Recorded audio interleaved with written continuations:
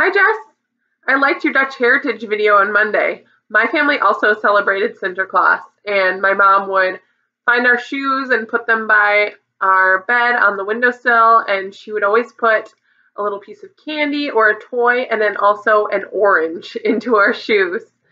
So that was always really fun. Unfortunately, as we got older, I remember that we sort of forgot what day it was going to be, and we would wake up on December 6th and just say, "Hey, Mom, I can't find my shoe. Where'd it go?" And she'd say, "Check your windowsill." And be like, "Oh, thanks, Mom." But I remember it being a really fun tradition, and it's definitely something that I want to do with my kids someday. I am definitely part of the camp that does not fully appreciate the black licorice flavor. I just don't really like it, but kudos to you for sharing our Dutch heritage with your students. I think that's really fun. So Jess, over here in the Potter household, it's been a really busy week. Aaron has show week, of course, which means he is out in Kalamazoo very late at night doing practices for the play. And I've been working a lot so far. I've been opening really early, and so what's been happening is I wake up at 5, leave at 6, and then he gets up from bed and gets ready for work, and then I go to bed at night, and then he comes back.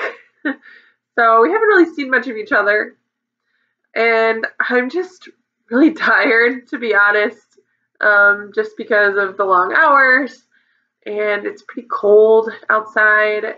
So once I got home, I cozied up with this sweatshirt. Ooh, my pizza rolls are ready. I made pizza rolls. I put on some fuzzy socks, and I made one of my favorite hot drinks. You may think that it's coffee. It is not, actually. It's something called cider, which I make by putting cider and this Oregon chai mix together and heating it up, and it's delicious. It's a great fall drink. I don't know if you know this about me, but I really appreciate chai. I think it tastes so good. I don't love chai tea that much, which is kind of weird, but I really like chai tea lattes, and I love a pumpkin spice latte with chai. Almost better, I think, than I like a pumpkin spice latte, which may sound a little weird. So anyway, I've also been a little busy because I'm doing a lot of stuff at church. I am leading the Thanksgiving service, so I have to plan that, put that together, set up practice for that. I am organizing a children's program, and I am working on decorating. So decorating for Thanksgiving is done, but then very soon comes Advent, which is a pretty huge decorating season. So I'm working on getting that lined up. And that means I've been writing a lot of emails, which I don't really love to do, but I've had to do a lot of it. I don't know, Jess, do you feel like email etiquette is one of those things that you have to learn as an adult, like I was talking about earlier? You just kind of have to do it until you know how. I know that emailing a professor in college was always a little scary, and also I was always unsure, like, how do I start this? What do I say?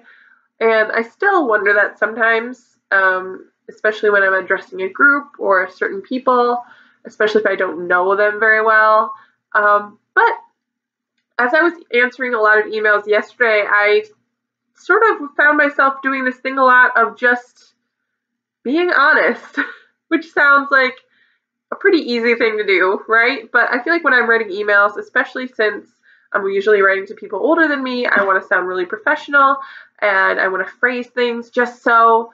But I was tired, and I just started writing things, this is how I feel about this, or I'm a little nervous about that, so I would appreciate some help, or I really don't know how this works, so can somebody please tell me, or can I get some feedback about this? And it's just nice.